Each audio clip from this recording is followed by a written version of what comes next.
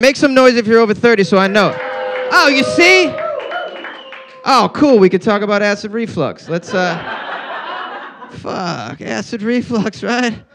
Shit, remember the good old days when you could eat a meal and then go to sleep? Wow, that was, woo! When I could eat and then lay down. That's my favorite thing to do, is to eat a meal and lay down. Shit, I haven't done that in 8 years. Can't do it, man.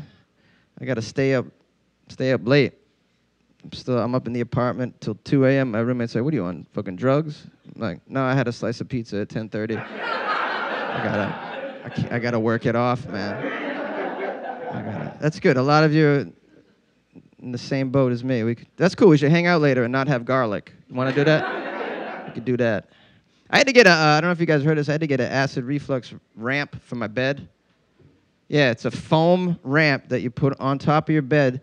So if you're having issues, you could sleep on an angle so it don't come up. You know what I mean? The acid don't come up. So I had to sleep. Never in my life did I think I'd sleep like this on a ramp.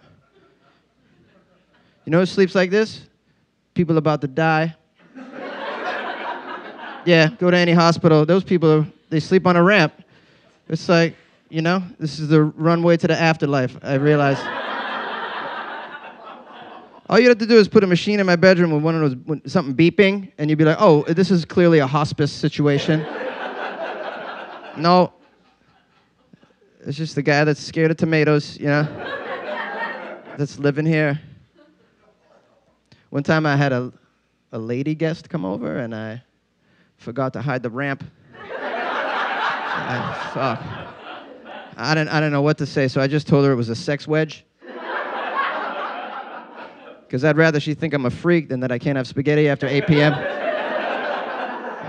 I know what I'm doing.